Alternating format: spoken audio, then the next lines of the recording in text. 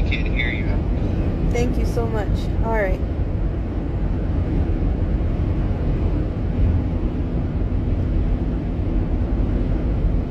Hey, y'all. Okay. Can y'all...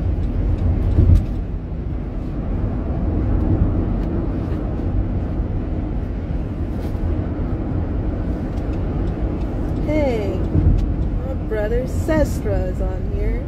I love you. I miss your face. Hi, guys.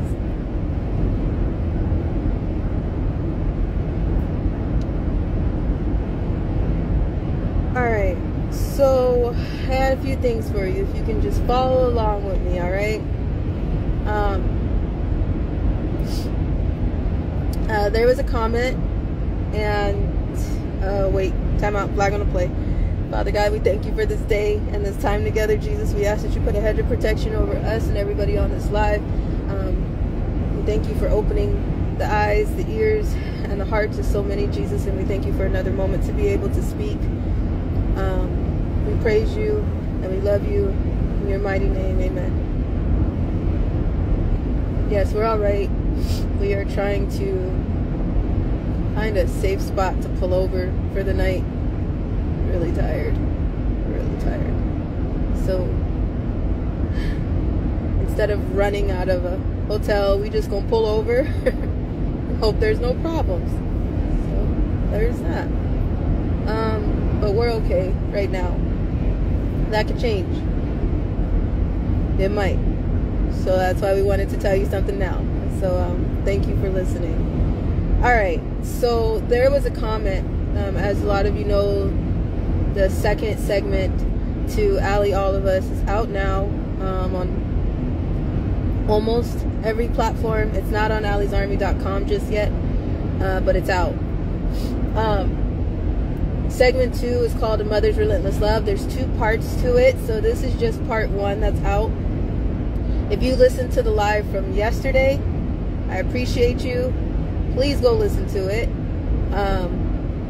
There was a lot of stuff in there in regards to the series. So in regards to that, there was a comment about the editor, or excuse me, it wasn't the editor, it was the videographer, that I had a stress ball in my hand. And what's crazy, I feel like I'm yelling because this car is really loud. We're going through a really weird place, so I feel like I'm yelling, but I hope you can hear me. I had a stress ball in my hand because, as you know, in segment 1, a lot of you knew there was a 90 that sent us stress balls because I was pulling my hair out. I gotta do something, okay? I was pulling my hair out and wrapping it around my finger, and I was using that as a fidget toy the first segment because I was just so nervous I didn't know what to do with myself. So you'll see, and even in the outtakes, there's everybody in the room is like, give me the hair and stop pulling your hair out. I didn't have anything to fidget with. I start having panic attacks. All of us don't do so well sometimes with cameras. There's situations with the last time that I was in a room like that was for porn. For recording in a room full of cameras and lights like that was for porn. So it was really hard for so many reasons. So in segment 2, you'll see that I have a stress ball in my hand. It goes to a cut that I put in because I was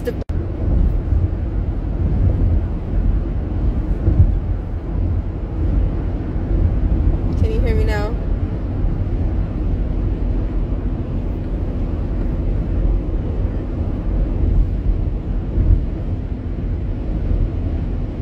Yes, on Facebook you can hear me. Cool beans. Alright, IG, can y'all hear me? Telegram, y'all clear?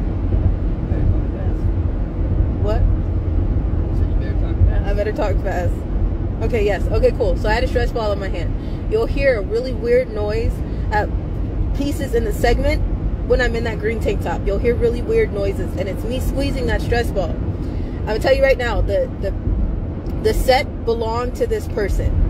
This person that is speaking, who is now a 90s angel, we call him Gil.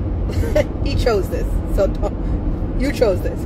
I said, what's going to be his superhero name? And he said Gil. And I'm like, all right. I don't even think he knew what that meant. But that's what was going on. There was somebody who made the comment, like, somebody shouldn't have joked with her like that. If they know the situation, they shouldn't have been joking like that.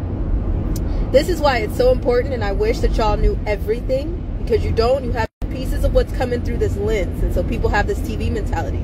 Let me tell you what really happened. That 90, I'm going to say producer, or I'm going to say set guy, because it was his set. It was a studio. It was a very, very expensive studio. Okay? So we walked into this studio, and he talked to another 90s man that called him and said, hey, I have somebody who needs to film something. Is it okay if we come do this in your studio because that's the safest spot? I didn't even know where we were going. There was an angel that said, this is where we can go. This is where we can shoot it. This is what we'll do. I have the ability to do it. Pricelessly, without any money, we walked into this man's studio. We gave him a quick rundown of what we needed to film. He said, all right, I don't even know what's going on. I got a piece of it. We showed him a very small piece of evidence, and we tried to give the man a crash course, but we didn't have that much time. So he just said, okay, let's film. He let us walk into his studio. He filmed things with numerous cameras, and he handed us that footage for free. All of it. All of it. He didn't even know what was going on. He had no idea what was happening. We walked into this man's studio, and I don't know if y'all can hear me anymore, because we're cutting out again. Can you just, and we just go, and, you know? Can y'all hear me? You're good on Telegram. Oh, thank you. Censorship is so frustrating. Alright. So, you're good. Thank you. Okay. So, I don't know if you heard that part, but we walked onto this man's set. Deadpool told him what was up. He let us walk in. He turned on numerous cameras. He filmed everything. He helped with everything. He sat there and asked questions. He didn't know a damn thing about our story. He didn't know anything. Nothing. Not at all. He knew a very big piece. Actually, he knew a very big piece that he wasn't sure of if it was true or not. So when we walked to the door, he's like, is this true? And I'm like, here's the evidence. And he was like, oh, all right, I believe you. Let's do it. He handed us the footage for free. He did everything for free. Let me tell you right now, when we walked into there, he didn't even know what we were filming. He had no idea. And by the time we started filming and by the time he made that comment, he was just finding out what was going on. So a lot of people were like, he shouldn't have said that. No, he shouldn't. But at the same time, he had to run in there and tell me, like, stop it. Stop it. Stop playing with yourself. Stop doing that. We can hear that. Now, a lot of people are like, that is not how you talk to a trauma survivor. That is not the situation that you make that joke. No, it's not. It's not. However, he didn't know me. He didn't know my mother. He didn't even know the story. He didn't know the situation at all. And I'm very glad that he didn't treat me like glass. Because some people feel like they can't joke with me. Some people feel like survivors are these very broken people. And I can't stand it when somebody tries to treat me like glass after they find out my story. It pisses me off. It absolutely pisses me off. Like, I do know that people need to learn how to talk to survivors, and some people really don't know how. People need to learn how to joke with the survivor. Some people really don't know how. But some people also treat me like glass, or like I'm sincerely broken, that you can't even talk to me when people find out. And that pisses me off. Like, I won't do well with that. Some people feel like if we're having an adult conversation, they can't talk about sex around me. And I'm like, y'all do know that. At the end of the day, if that's all the worst thing that happened in the day, we good. I think so. We fine. I think we're fine. But I did want to explain to you that as a father, as a man, he asked when he finally sat down and when he finally realized what was going on, he said, when is the last time that you've had a hug from a real man? And Deadpool was like, and I will post a thank you to Gil. And I will post and kind of blur out his face. But I will post it the moment where he found out what was going on. the moment where he realized what we were talking about. In that moment, we stopped filming for a second for him to stand up and was like, can I hug you? Because I was shaking so bad. I was like trying to compress the story for the man to understand. And at one point, somebody got that on camera. They got that on camera. He asked me, like, can you give me a short story? And I just started babbling. Like, I don't know where to start with you, man, but you letting us in the studio, you let us film, I gotta tell you something. Like, so I tried to babble my way into explaining it, and they filmed it. I didn't even know they were filming still. So you guys might see that in a minute where I'm talking to him and it looks like I'm just babbling. I'm actually talking to Gil because he has no idea what's going on. You'll see that very, very soon. I'm just babbling, like, and this happened, and that happened, and this happened, and word vomit just everywhere. And he's just like, and I couldn't see. There were so many lights in my face that I could just see his shadow, and I'm just talking to him, and I'm kind of moving away from the camera because I'm talking to him and at him. They filmed that part, and he even said, like, that's what needs to be in your series, because right now when you're nervous, it's harder to catch that real shit right there when you're just trying to, you know, spout off things because we don't have that much time. But when we had a conversation, can you hear me?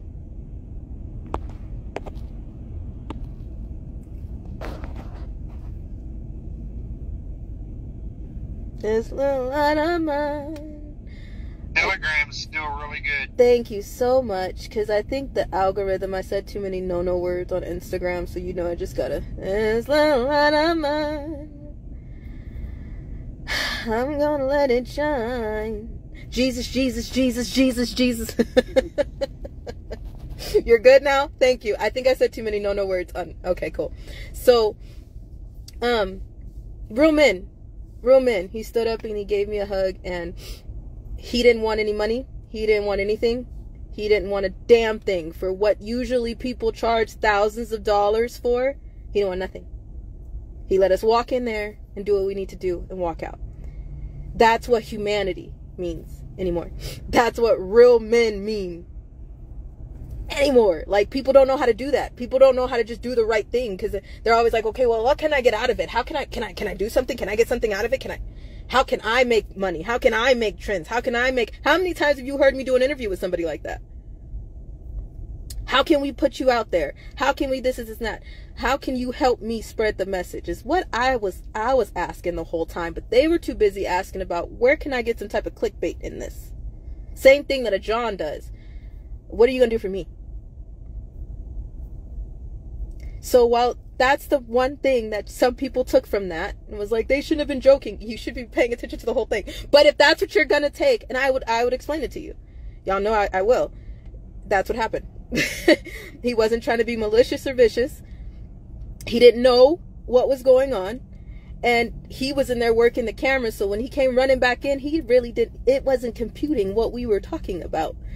So a lot of people are like, well, we had this whole debate about putting that clip in there. But the only reason why I did it was because that noise of the ball, I'm going to tell you right now, to me, it sounds like a sex noise. Just saying. So that ball was irritating the hell out of me when I was trying to edit the series, when I was listening to it and sending it back to other editors. I'm like, can you turn this down? Like, I don't know what this sound is. It sounds really weird. Just being real. If you hear it, if you're actually listening for it, you'll hear it. And it sounds really weird. And for somebody who's been through a lot, it's triggering. It's really triggering because it sounds like a very disgusting noise. But it's a very squishy stress ball. So. And that's survivor's life. 1 step forward, 2 steps back. Like, that's just what a day holds usually. And you don't, like, some people really think that, okay, respect me. Yeah, you don't got to be nasty with me because I've been nasty. I was a freak. I still can be, but we're not doing that no more. But I can joke. Like, I'm still human. Like, you don't have to talk around me like, oh, she's broken. Well, let's not say anything about her. Let's not talk about anything around her. She's too broken for that. Please don't do that. That's annoying. That's really annoying. You don't really have to coddle survivors that way because We could probably coddle you better. Right? Exactly. We could probably hold you, honestly. Exactly. If you feeling like you might disrespect us, if anything, we could probably hold you for whatever you feeling weird about. So trust there's me. intent. There's intent to be just an asshole and be crude, and there's intent of just I'm joking around and I'm not clicking. There's difference, and survivors know the difference. Somebody said people are so weird around survivors. Yeah, because you don't know how to treat them. Because no, that's not been taught. You see the results. You see why. You see why making awareness is priceless. Or raising knowledge is priceless. Awareness is profitable. That's what I've been saying this whole time. You see how that works? People don't know how to treat survivors because where the hell is all that money going that people are doing fundraisers for? Are there classes on how to treat survivors? If there's all these organizations, foundations, and advocates that deal with children that have come out of trafficking, and there's millions of them, then how do they not know, and how are they not teaching other people on how to treat and talk to survivors who have MK Ultra, who have DID, who have multiple personalities, who are still coming out of Stockholm Syndrome, who are still dealing with PTSD? Those are things that you should be seeing the results for on your money. But you see how awareness is profitable. Knowledge is priceless. That's the point. That's the whole point. Everybody in the comments is like, well, he clearly doesn't know what's going on. No, he doesn't. But do you see that? That's the point. As a brand new person, he was a brand new person on the outside looking in. He was like, I don't even know. After he realized what the hell was going on, he was like, hug me. I am so sorry. Like, you know, he didn't know what to do after that with me. He was just like, I'm trying to be a father at the same time. Like, I don't want to disrespect you. I don't even know what to say. Like, but hug me. Can I hug you? Like, it was a lot. So that's what I mean by, you know, people that are trying to make money off of using clips of this series. I thank God that people are listening to what we're saying and trying their best, at least, to share it, to say, hey, somebody needs to do something for another child. This is still going on in our area, so somebody needs to do it. I appreciate that. What I don't appreciate and what I never will appreciate is somebody using my pain, my mother's pain, and everybody else that has been through this shit as a billboard for their gain. That is not okay. And if you realize how many people like Pelosi shit is playing with your intelligence right now, and how people are using that as a way to kind of familiarize and sympathize with you, flattery is dead. Flattery is also bullshit. And flattery is also a form of witchcraft. So those that are like, I sympathize with you. The pandering to the black people. I sympathize. Just because you hold your hand like this. And that's on every poster for a black person. Doesn't mean that you know what the hell is going on or what this stands for. Do you? So right here, doing this is pandering and flattery. How many times do you see this bullshit on? Do you also know that this is the sign for Black Panthers? People who are still leading your world in Freemason brutality. Did you know that? But people are, I stand in solidarity. No, you stand in ignorance because you have no idea what's going on. You have no idea what's going on. So, I got a question before we go. I'm going to take a poll. I just want to hear from you 90s because we love you guys so much that you will probably not understand. Somebody said, through much flattery, many shall be deceived. That's in the book of Daniel. Amen. Here we go. See? Don't take my word for it. Go read Daniel. Go check on Daniel. He trying to tell everybody the same thing. Nobody want to hear Daniel either. Go see. This is what I mean by I may not know my Bible the way I should, but it's in there. Thank you, bro, for putting that down there. I appreciate you. I'm serious. How many of you have been through stuff with Child Protective Services, corrupt stuff? How many of you? This is the interactive portion of the live. If you could just put an emoji with a hand, if you could just say me. How many of you have been abused somehow by the corrupted Child Protective Services system? I want to take a poll on my Telegram, on Instagram, because I don't think people realize that the corruption runs rampant everywhere. There's patterns everywhere. If the people started talking, that's that whole saying of we the people. But see, nobody wants to get the people on the same page. That's what we've been trying to do this whole time. get the people on the same page. Nobody wants to do that. Because the second you get the people on the same page, the patterns die. Do you understand the patterns of tactics? Let's use the Pelosi situation as an example, since that's what's the distraction right now. Do you honestly think that if somebody broke into your house, you got the time in your underwear to go find a hammer and have a hammer fight with them? And then if I'm fighting with you and I have, what is this? So make sure we're not showing anything. Okay. If I'm fighting with you and I have this in my hand, right? And you have another one of these in your hand, why would I come take this from you to hit you with it? Does that make sense to anybody? Okay. I called 911 every time. You guys see that, right? Some people really don't like that. When we get pulled over, I will call 911. Because there's always someone recording something on the other end. Whether they be corrupt or not, someone's listening. And I know you're listening. And I know that's how that works. I know that's how that works because of the corrupt system that I've been put in. So let me help you. When somebody called 911 for Pelosi, the 911 call was recorded. The information that they're giving the public is not the same information that was on the 911 phone call. If you read that situation in the first few sentences, you see that is utter bullshit. Someone was having an affair. Someone has a Sancho somewhere, and someone don't want nobody to know anything. But instead, we're going to cover that up with decades of tactics because, of course, people are just going to do what? Look over there. The patterns of tactics have been for decades with Child Protective Services. Who has been through that? Anybody? Who has been through that? Those patterns of Child Protective Services? The ones that put out fake court orders. The ones that lie to the parents but tell the children something else. The ones that are actually absolutely amazing parents but they have a vendetta for your kids. The ones who know that the parents that are on with the kids are drug dealers that are in the worst interest, can probably kill those children, and yet CPS won't answer the phone to them, but they will go after the good parent. How many of you have been through that situation? And then when you try to fight the courts, knowing that the money is what they want, the money is what keeps CPS alive. Do you understand that? Children are commodities. When it comes to CPS, they are walking dollar signs. And the more that they are traumatized, the more that they're in pain, the more that the best interest for them is nothing short of close, is the more that they collect money on those children. They collect money for the parents.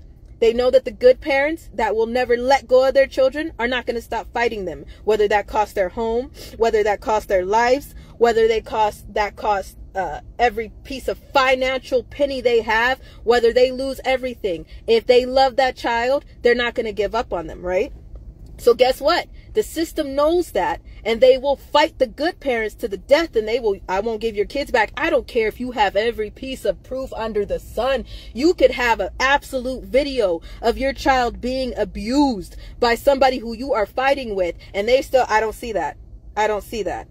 I don't see that. But what do they tell you all the time? Oh, we want the best interest for the child, but we're going to need more money. And you're going to need another attorney. And we're going to need more money to make you go round and around in a circle.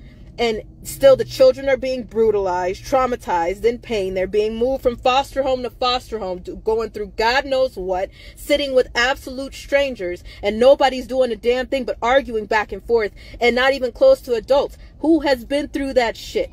Because I know that the corrupt CPS system runs everywhere. So it's not just us that we're talking about. Right? So wait, who's been through the police brutality? Who's been through the fact of dealing with a corrupt officer, getting pulled over for something that you shouldn't have been pulled over for, going to jail for something that's not even equal to what people should be in jail for, dealing with the corrupt court systems because something so small and minuscule has turned into something that is demonically big? Who's dealt with that? We want to talk about our government? Now, I know that there's a lot of people that's like, me, can I raise my hands and my feet? Me, right. There's a lot. So again, there is nobody bold enough There's no bold enough attorney to speak up. Because that attorney is going to get shut down by silence, hit the corrupt line, right? So no matter how many times you argue and fight with this attorney, no matter how much money you send this attorney, no matter how many times they give you an extra payment for this, I need an extra $5,000 to fight this. I need an extra $6,000 to tell them that your kid should come home. I need another $2,000 if you already done lost your car, your home, your family, your friends. After you done damn near lost your mind, I need another $5,000. Just to be able to tell the courts that what you're going through is wrong. And when you say, I can't come up with another $5,000, and oh, you just lost your kids. They shouldn't have been taken out of your home in the first place. Oops, but you just lost your kids. For those who need CPS in their life, they ain't there. For those who you see drug addicts and everything, they will fight the people that give a damn about the kids. They will embrace the drug addicts, the actually bad parents. They will embrace them, right? Who is going to fight CPS? Anybody? Because the attorneys can't do it and they got the power to do it. The judges won't do it because they sit up under a thumb of somebody else. Somebody always answers to somebody higher. And at this point, there ain't even enough people in this world to pay to get to that person. You just gonna lose. The system is rigged for you to lose. CPS is running through the hospitals right now. Your baby even sneezed wrong and you don't bring them to the hospital the way they wanted you to. If you say no to an extra too many shots to your child, CPS is called. They try to drag your ass back to the hospital and say, I will take your child. For what? Because they sneezed?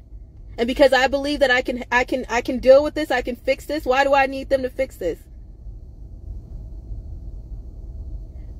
But do you see that the patterns, the decades, the tactics? Is there anybody that's going to be like, where the hell did y'all watch? If you watch segment 2, we were only able to include a few children. Whether you give a damn about a baby or a teenager, all of the children matter. So why isn't anybody talking about that? If Black Lives Matter, how come that black child that you've seen in segment 2 didn't matter? Do you see signs and murals for her or for them? Do you see their face painted everywhere? Do you see protests and people out and Black Lives Matter? Nope. Did you see that Mexican child that was being tortured and abused in CPS? Do you see any Mexicans out throwing a freaking fit? No. You see that white child that was trafficked and in the system? And then she died and he died in the system's hands? Was anybody burning buildings down asking for reparations or making another way for this to stop happening? No. People are just like, it's a cycle. I can't fight it, so I'm going to stop. Everybody is, why do you dare fight? It's too much. You're not going to win. Yeah, we know that. Because nobody has the balls enough to continue to stand to fight. And there's puddles of people fighting all over the world. Not an ocean. See, if there was an ocean like there was for Black Lives Matter fighting, then we'd begin somewhere. But since there's only puddles of parents saying, like, do y'all not see this pattern? And they're everywhere and they're all over the place. Nobody really hears them. They don't matter. Their babies being tortured, abused, beaten, and murdered mysteriously in the system, that don't matter. Me being trafficked and being a victim to Child Protective Services system in Riverside County since I was 3 months old, and even in their custody, that don't matter. My black life don't matter. If we want to talk about minorities.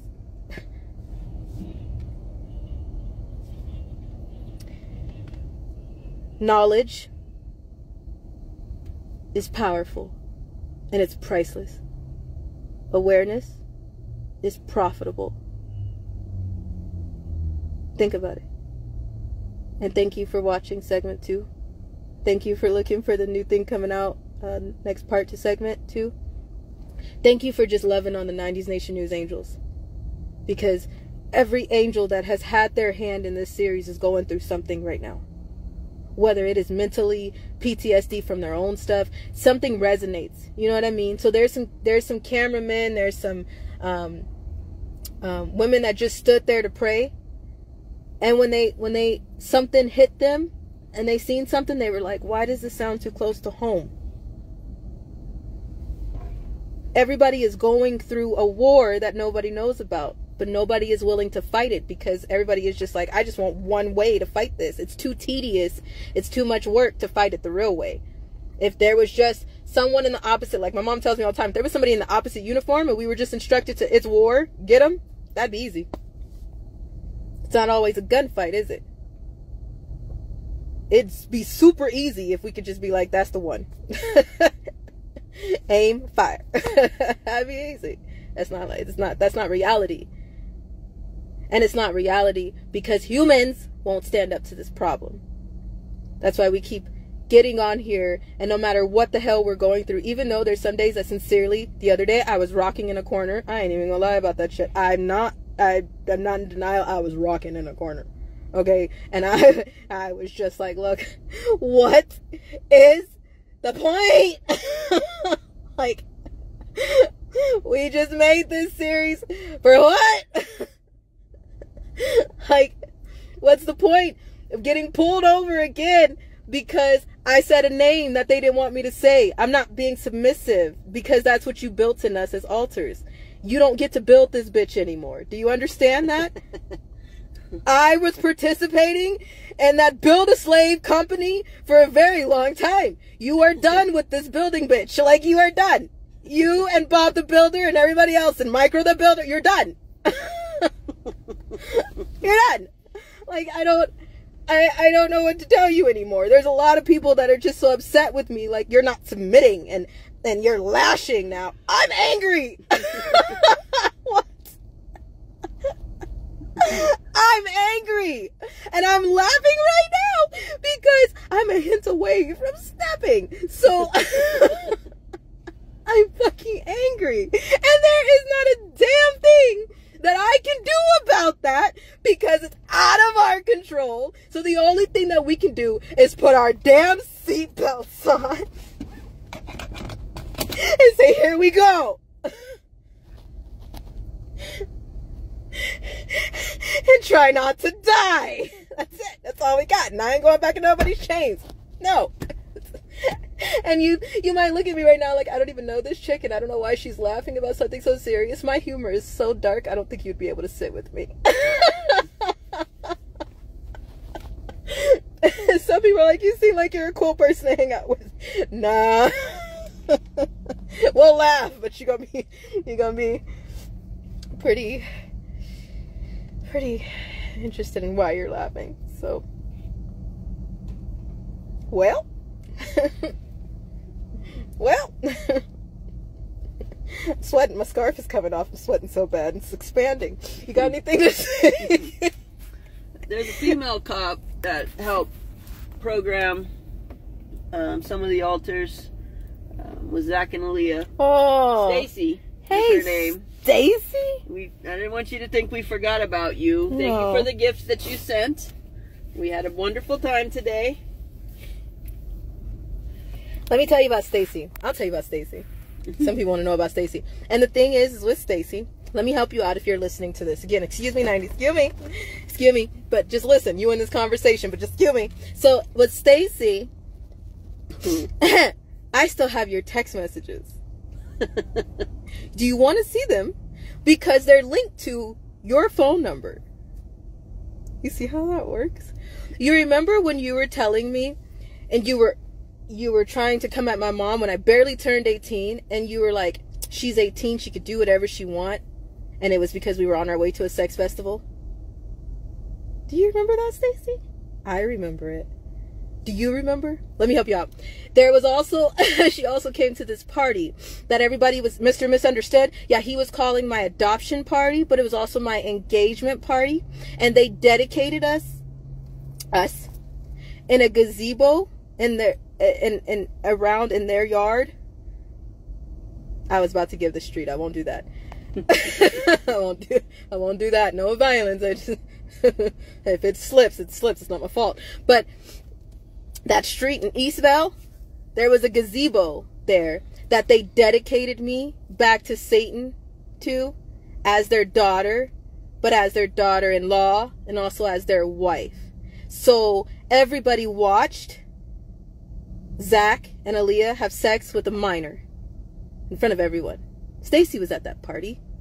And she also Stacey, ordered... the police officer, yeah, was Stacey, at that party. Yeah, Go figure. and she also ordered, because she's married to a female who is also a cop, but is also a desk cop. You recall this, Stacy? Do you want me to say your wife's name? Because I don't think she had anything to do with this, but we can bring her in this. I mean, I know she has a few things to do with it, like a few things. I know she knows. She told me how much she enjoyed it. Sick bitch. But not my problem. My issue now is there's so many things going on between Micro Mike and Stacy.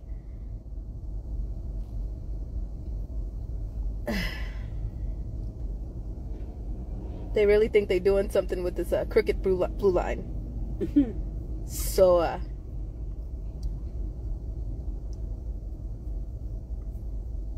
Ashley, Stacy, I think maybe Ashley, you might want to talk to your wife. Get your girl. You might want to get your wife, because the deal with that is I can post everything. I really can. I'm really not trying to be funny. I just sometimes I make myself laugh because I know for a fact that I'm not going to be laughing soon. So I'm just going to laugh now. If we're going to get hell for this, I might find some enjoyment somewhere, right? Remember how I used to say that all the time? Like, if you are going to hit me, just go ahead and hit me till you come so we can get this over with. I might smile at you sarcastically. So you might want to hit me again just so you can come and get this over with. You remember that, Stacy? So Mike remembers that too. And so many of his friends. PD. Anyway, the point is,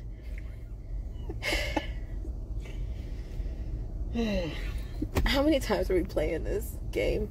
Do y'all realize that? Do you understand that my hands and my mother's hands are tied so much that we come on here and we say shit just so we can show you? So when they on this window again and you see another one, you'll understand what these last two videos meant. When I keep saying, excuse me, I'm not talking to you.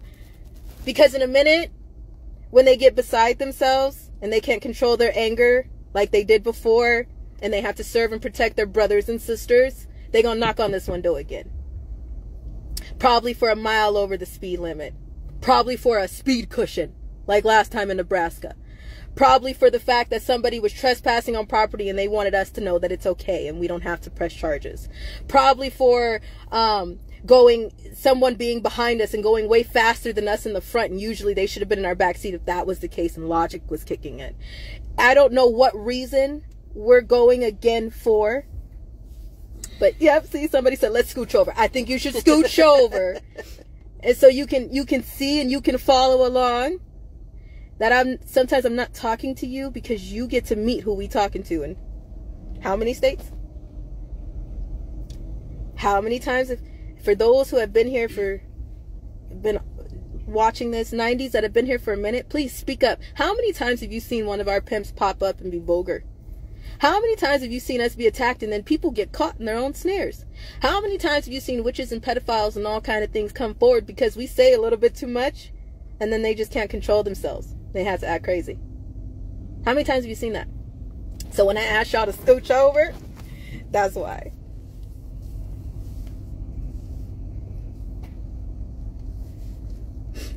People said too many. Many. A disturbing amount. That's, yep. Too many to count. Yep. One too many times. Thank you. Too many. Yep. It just keeps going. Too many times to count. Yep. It's a lot. It's a lot. Now, I want you to think, other survivors go through this alone. And when I was a child, I went through this alone.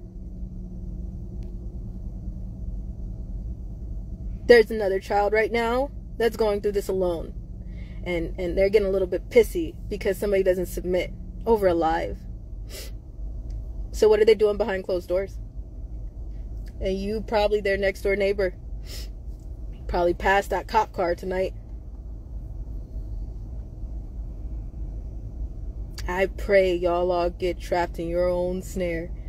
If anything comes of anything, if y'all forget us after all this time, if you have paid attention to all of this, I don't know how else to show you reality. We don't know how else to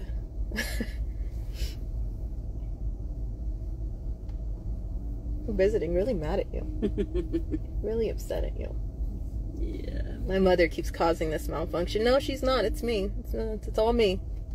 Again, I'm the problem. I'm the one malfunctioning, remember? Don't blame that on her. That's me. It's actually your fault, because whatever programming you put in is the one that broke. So why aren't you blaming yourself? You guys didn't do a very good job. We still don't take responsibility for anything, do we? It's like children. It's their fault. I built it, but it broke. No, it's everybody else's fault. Alright, we're seriously gonna go. We love you guys so much. We thank you for everything, and thank you for praying for us. Mama, you want to pray out? Heavenly Father, we just thank you, Lord. We thank you for all that you do. We ask that you continue to allow us to fight, Father God, and to speak the truth, Father God. Let your truth and your love and your kindness resonate in people's hearts. Let them know who you are and how much you love them, Father God. I ask that you give everybody a good night tonight. Let everybody get good rest. And we just give you the praise and the thanks in your holy name. Amen. In Jesus' name, amen. Thanks for praying for us. We will talk to y'all sooner than later. And thanks for watching segment 2. It should be on Ali'sArmy.com very soon. But thanks for trying to watch it everywhere else. Love you guys. Bye.